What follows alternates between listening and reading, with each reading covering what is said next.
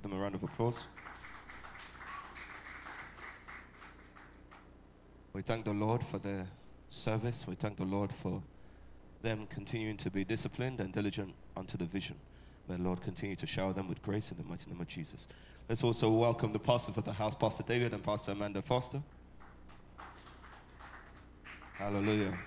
Thank you, Father, for your servants, the pastors, the shepherds of this house, who are constantly putting themselves out and trying the best they can by your grace to serve your people and to serve the heads of this house as well. Continue to bless them and shower them with favor in the mighty name of Jesus. Now, we're just going to say a prayer, and we're going to go straight into the message. So, Father, we thank you for your presence, Lord. We thank you for your presence.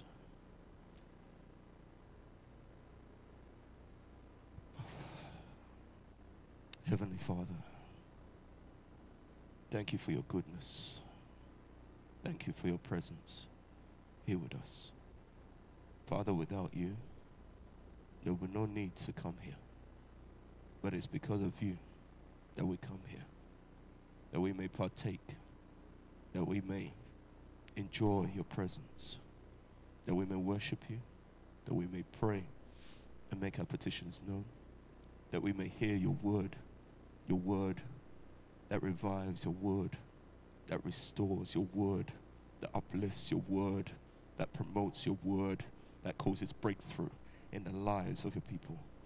Father, I honor you today, and I ask you, by your grace, to make known your word, your message today. And I pray, O Lord, that as we hear your word, O Lord, that we will lay hold, we will lambano, we will lay hold of it, and we will run with it in the mighty name of Jesus. We will be like the men of Issachar that knew the signs, the times and the seasons, that we will know that this is the sign, the time and the season of the beauty of the Lord. And Lord, we believe, we receive and we lay hold, and we walk in it in the mighty name of Jesus. Amen. Father, thank you.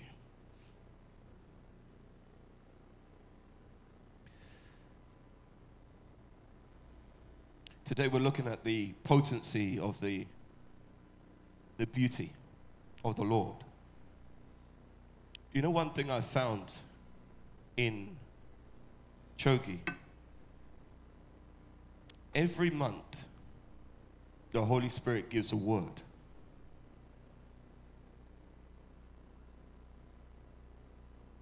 The question is, are you believing that word? Because if you're not believing the word, how are you receiving the word? The word comes, but unless you believe it and receive it,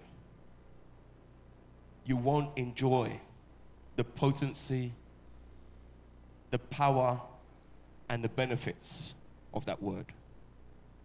Last month, grace was flowing. And even now, grace is still flowing.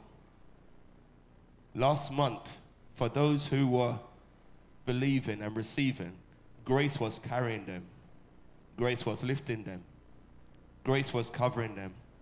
Grace was protecting them. Grace was their rear guard. Grace was their door opener. Grace was fighting for them. This month, we're looking at the beauty of the Lord. What does that mean? What does the beauty of the Lord mean? Beauty is not just as the world sees it, cosmetically, aesthetically, this man or this woman is beautiful. No. When we talk about the beauty of the Lord, yes, it is beautiful. It is a wonder. But it's more than that. It is glorious. It is light. It illuminates. When the beauty of the Lord is shining on an individual, they begin to shine. They begin to illuminate. The beauty of the Lord is the countenance of the Lord. when Moses went in to see the Lord. You'll see this in Exodus chapter 34, verse 29 to 35. When he went into the presence of the Lord, when he beheld the beauty of the Lord, the beauty of his presence, something happened to him. It's inescapable. When you contact the beauty of the Lord, it is inescapable. There must be something that takes place. It says it here.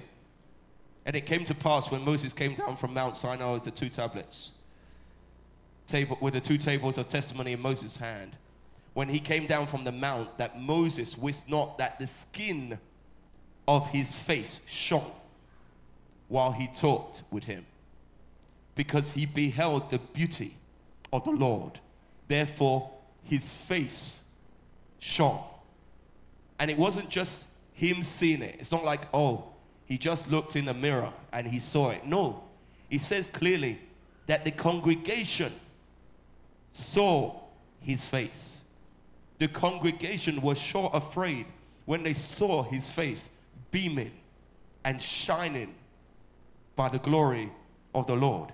In fact, his face shone so much that he had to place a veil upon his face. So I want you to know one thing. I know everything about the Lord. I didn't say I know everything about the Lord and I didn't stop there.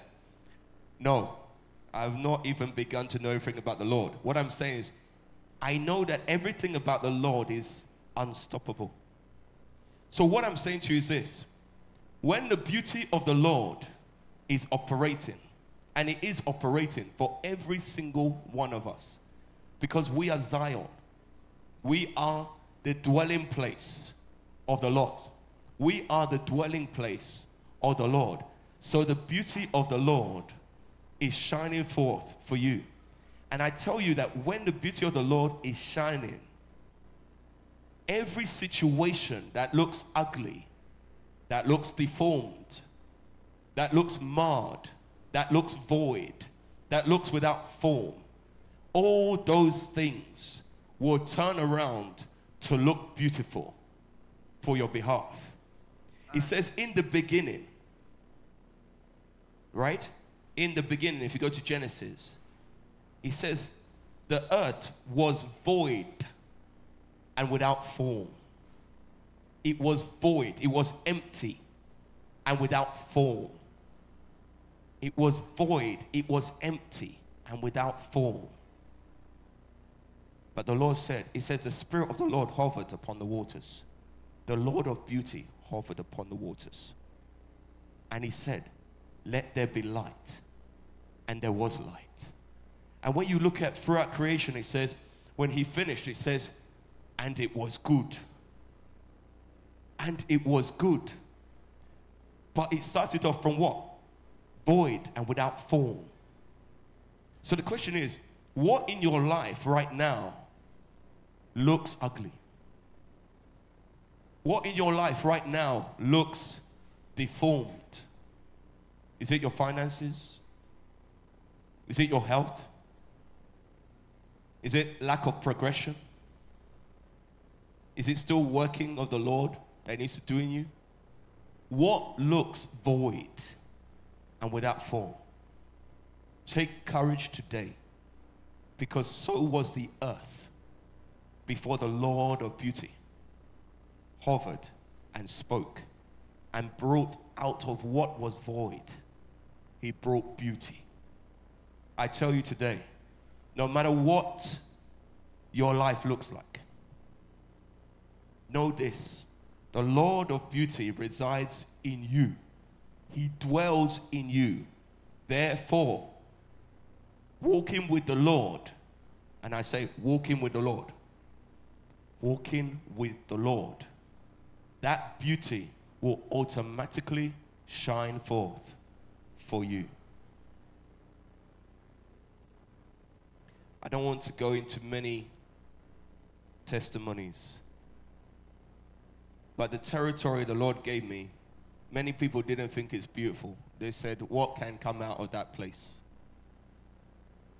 I didn't have that. I was still like, Lord, You want me to, like Peter. It's like, I told you the long story, but he was like, cast your net out again. So I wasn't even thinking of the land. But when I came into the land, I heard people were like, Durham, it's a barren land. No one has succeeded there.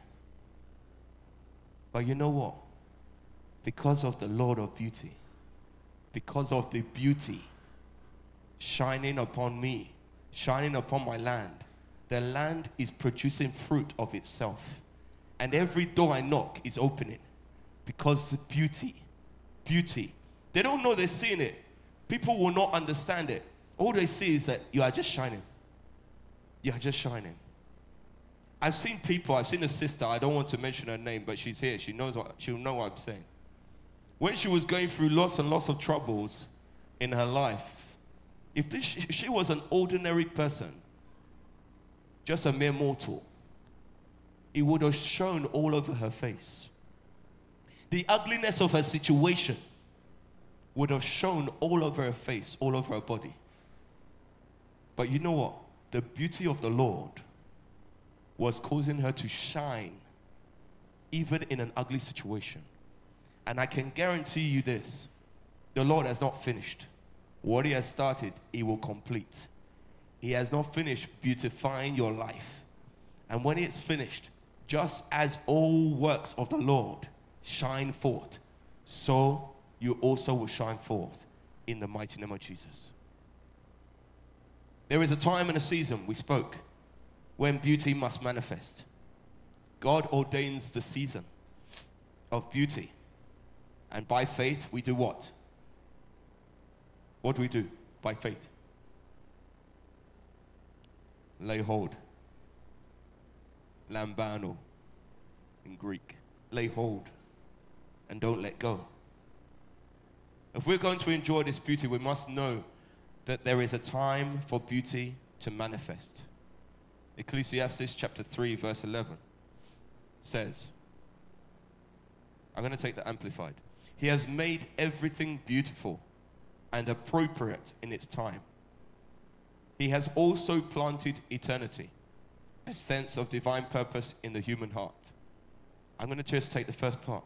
He has made everything beautiful and appropriate in his time. Let me tell you something. I said about the world. The world, when they want to make a woman pretty, they put on makeup, right? Or they change her apparel, her garments. Or for a man, they change his garments. And they say, oh, that looks beautiful.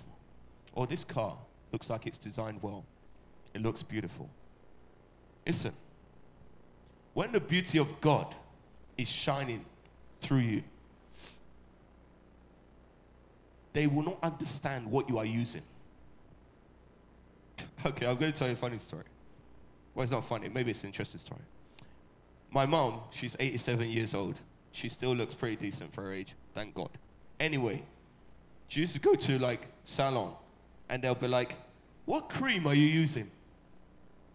What cream are you using? And she says, I'm not using cream. It's just God.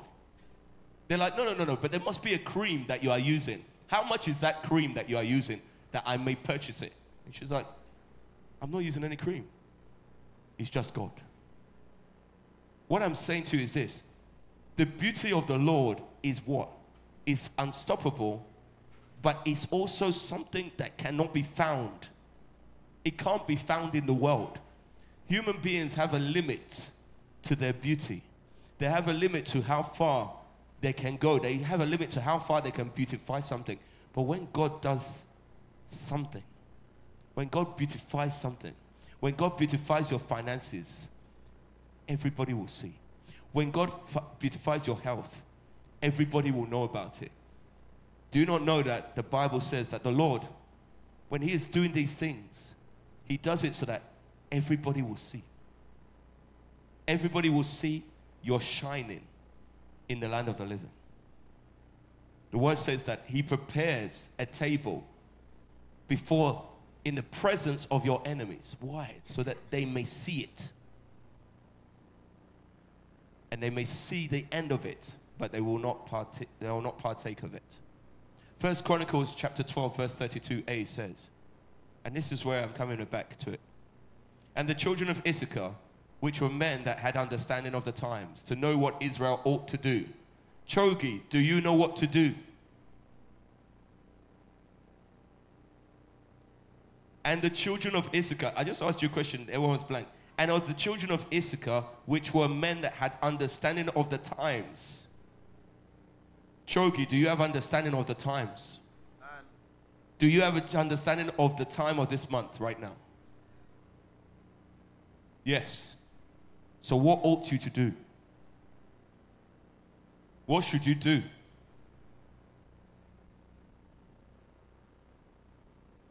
Pray. Okay. What else? Believe, receive, lay hold, operate in it. You know, after last month, the Holy Spirit gave me a declaration, and I continue to declare that throughout my month. Just so you know that I'm not actually just joking. My declaration every day is, Heavenly Father, thank you for the exceeding riches of your grace. I believe in this grace by faith, by grace. I receive your grace. I operate in it by your grace. And now I release your grace into every area of my life and being, so that your desire may be fulfilled in my life. Thank you, Heavenly Father, for showering me with your grace in Jesus' mighty name. Amen. So now, this month is beauty. What ought you to be doing? Releasing the beauty of the Lord into every area of your life. Into every area of your life and being. Whatever looks deformed, release the beauty of the Lord. Lord, my finances, they look marred, they look deformed, they look ugly. Because lack is ugly. Lack is not beauty. There's no lack in the presence of God. There's no lack in his dwelling place. There is no illness in his dwelling place. So these things are ugly. They are not beautiful. You can't tell me that illness is beautiful. It's not. You can't tell me that lack of finances is beautiful. You can't tell me that struggle and toil is beautiful. That is not toil. Let me tell you something. Working hard is good. Toiling was not originally how the Lord set it to be. That came after curse. That came after curse. And curse is not beautiful. When you are working with the Lord, and the Lord is making things beautiful, making your land beautiful, I'm telling you, you'll be working, but God is working for you. The land is producing, it's producing, it's producing. That's why Isaac planted, and within a year, 100 times fold. Is that normal? That's not normal. But because of the beauty of the Lord, operating through his land, through his possessions, 100 times fold. So you may have your own declarations today, your own declarations this month. Lord, every area that looks ugly, every area that looks without form, every area that looks void, every area that looks deformed, any area that looks marred in my life, in the mighty name of Jesus, I release the beauty. I release your beauty, the beauty of the Lord into that area, Lord. This month I will see a divine turnaround. This month I will see divine restoration. From ugliness, I will see beauty. From marred, I will see beauty. From deformity, I will see beauty. In the mighty name of Jesus. You will start declaring it, and you will also see it. Now, there are forces that impact seasons. If you look, for instance, Israel. They were in Egypt. They were supposed to be there for 400 years, 4 generations. But they were there for 430 years. Now, we knew that they were meant to be slaves. There was an oppressive hand. And we could go further into Moses. Anyway, we'll leave that for a moment. But the point is, they were there for longer than they needed to be. Because there were spiritual forces that said, we're not letting... You think it was Pharaoh? Pharaoh's not that strong. It's not Pharaoh. It's the forces that were behind Pharaoh. That's the point. It's always the spiritual that permeates in the physical. It's the spiritual that imposes itself on the physical realm. So there were forces behind them.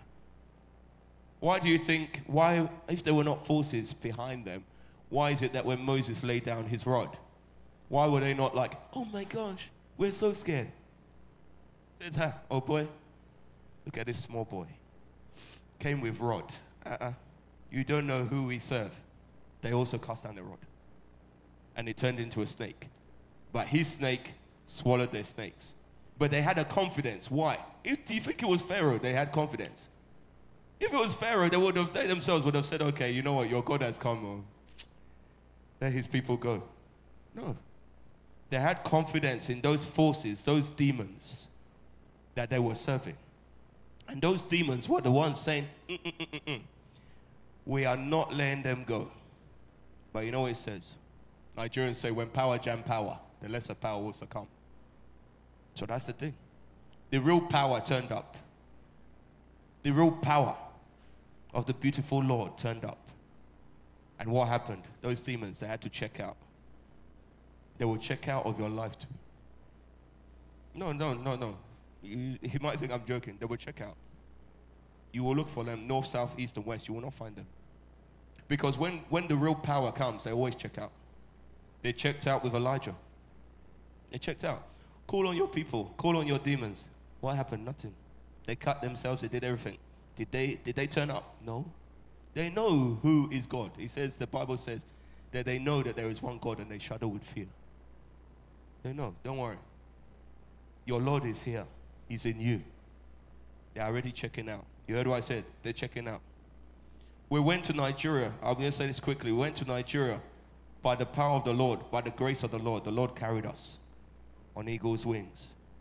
We're already praying. We said, by the grace of the Lord, what is going to happen to these non-entities? I call them non-entities. I don't care. They're non-entities. If they have so much power, why couldn't they stop us? Why couldn't they stop? They knew what we were coming to do. They couldn't stop us. We still came there, and the Lord still did what he wanted to do. They still couldn't stop us. They're non-entities. Do you hear what I said?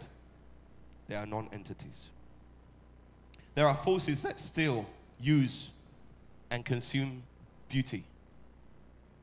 There are forces and people that use up and consume beauty. These forces destroy beauty when it's in season. Sin consumes beauty. Sin consumes beauty. It doesn't matter how beautiful a woman looks or how handsome a man looks. See a man that is in sin or a woman that is in sin, and you will see pressure on their body. This is one thing that, I wish we had like medical practitioners here. But when you see someone who is under the burden of sin, you will see weakness in their body. Their body either becomes frail, their bones become frail, muscles become frail, skin looks haggard, skin looks tired. It's like, okay, let me give you an example. These female porn actresses, I'm just giving an example, or male porn actresses. You would think with all the money that they are consuming and their so-called enjoyable life, why don't they look so healthy? They're seeing the doctors all the time. Why don't they look so healthy? And it's not that they all have AIDS. Why don't they look so healthy? Why do they look worn out? They look worn out because sin will do that to you. Sin will cause your beauty to fade. Psalm 39:11 says, when thou with rebukes dost correct man for sin, for iniquity, thou makest his beauty to consume away. To consume away, to fade away like a moth. Like a moth. Beauty fades prematurely. The person's countenance changes. Their light dims. You've heard the word where it says, the eyes are a window to the soul. And it says, And so there's light. So is a lamp, right? But if there be darkness, how deep would that darkness be? So imagine, it's from the soul that you see. That's why you see some people, not every believer, but you see some people sometimes, they're just shining from inside out. Sin darkens. When someone is under the operation of sin, there is darkness. That's why it says in the scriptures that the evil one can pose as an angel of the light and his ministers and his demons as ministers. But do you know that for anyone who has even a slight spiritual eye, they will see the darkness in Satan. It doesn't matter how much he shines on the outside. It's men that don't see it. Men will celebrate Antichrist. They'll be, Messiah, oh, he looks so nice. But all believers will be looking at him, and they'll be seeing death inside him. They'll be seeing darkness, the man of sin, the man of perdition. So it dims light. For him, he has no light. B, death, grave. Forces and agents of death can consume beauty, such as sickness. People can also be taken before their time in the midst of beauty, such as when young children die prematurely. Psalm 49:14. Like sheep they are laid in the grave. Death shall feed on them. Death shall feed on them. And the upright shall have dominion over them in the morning. And their beauty shall consume where? In the grave, from their dwelling. The beauty that they shone on the earth. Go to the grave. No one sees it. It's gone. It's diminished. Let's flee to the way. Judgment of sin. The Lord can cast down beauty as a judgment of sin. I'm going to read through this one quickly. Actually, I'm not even going to read through it, but I'm going to let you know. Ezekiel 28, 12 to 19. This is where the Lord was talking about the fallen cherub. Talking about the evil one. Whatever you want to call him. Satan.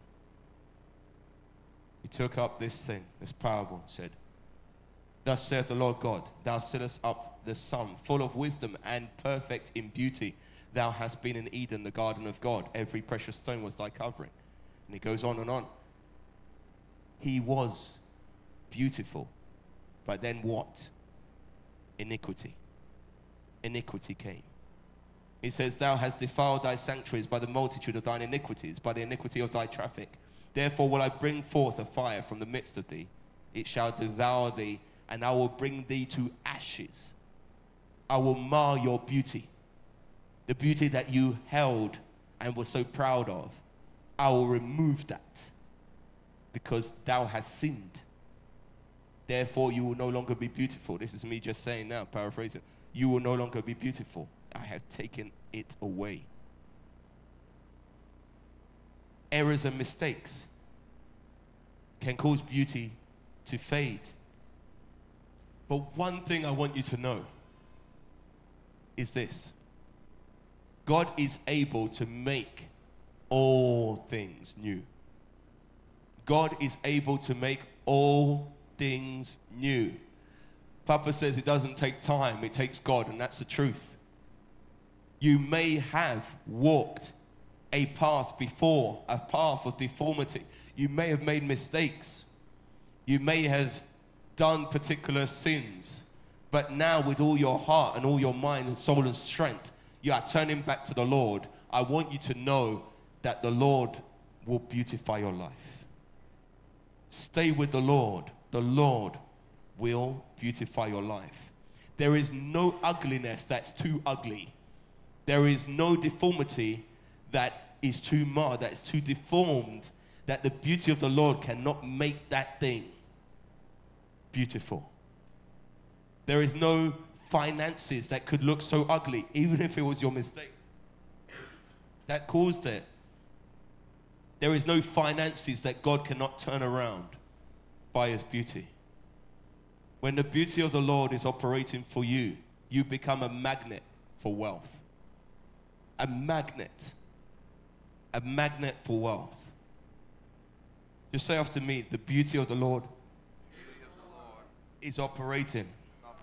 The beauty of the Lord is operating in my life, is operating in this vessel, is flowing through this vessel onto every area of my life. In my children, beauty. In my finances, beauty.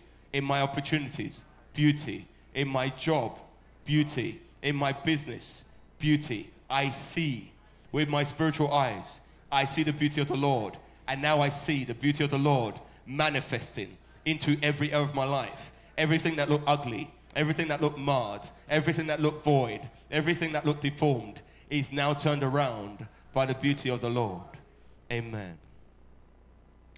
He gives you beauty for ashes. I've got about 4 minutes. 4 minutes? Okay. Thank you, Pastor. Thank you. I will speed this up. I'll speed it up. He gives you beauty for ashes. Isaiah chapter 61, verse 3. To appoint unto them that mourn in Zion, to give unto them beauty for ashes, the oil of joy for mourning, the garment of praise for the spirit of heaviness, that they might be called trees of righteousness, the planting of the Lord, that he might be glorified. The Lord is glorified by you. The Lord is glorified by you. He is our diadem of beauty. He is our beauty. Isaiah chapter 28 verse 5 says, in that day shall the Lord of hosts be for a crown of glory. You can have a crown of anything. It doesn't have to be a crown of glory. A crown can be bronze. It could even be a crown of thorns like they placed on Jesus. But here is the Lord saying that he will be a crown of glory for you, a crown of illumination, a crown of shining, a crown of light, a crown of strength and power. And he says, and for a diadem of beauty. What's the difference between diadem and crown? Well, a crown can be anything. I could make this paper into a crown. But a diadem is a crown that is engraved with jewels, That's why in the UK, they call it the crown jewels. And they put it in a special place. And he's saying to you that he will be a royal diadem. Yeah? A royal diadem. You'll be a royal, sorry, in 62:3, but he'll be a diadem of beauty. That you will shine out unto the residue of the people. You will shine out unto the nations. And we are reflecting that beauty. In Isaiah 62:3, it says, thou shalt also be a crown of glory in the hand of the Lord. I want you to understand what that means. It means that in the hand of God, you are shining. And God opens his hand and he shows everyone. He shows your enemies, look, this one is shining. He shows all around, look, this one is shining, because he's so proud of you. Why else did he say about Job when he was saying to the evil one? Why did he say, have you seen this one? That is what the Lord is saying about you. That's what he's saying to the nations. That's what he's saying to those that want to pull you down. He's saying, have you seen my child? Have you seen Nathan? Have you seen Angel? Have you seen Samantha? Look, they are shining in righteousness. So he says, you will be a royal diadem in the hand of God. A child to behold in the hand of God. One who is beautiful, illuminated, shining, and glorious in the hand of Yah. He shows you off. So, I won't go further, but I will say, there's something about Job. We are greater than Job, because we are greater than all those born of the flesh, and you know this from the word of God. I said, he will lift up his hand and say, look at my child. This child is perfect, upright, fearing God, hating evil. But there's something about Job which I know the Lord wants to also see in us. Eschewed evil means he hated and abstained and deliberately walked away from evil. That is what the Lord wants for us as well. You say in Job 31:1, it says, I made a covenant. Job says, I made a covenant with my eyes. Why then should I look upon a maid? So the beauty of the Lord is ever ready to operate for us. Let us all eschew evil in the mighty name of Jesus.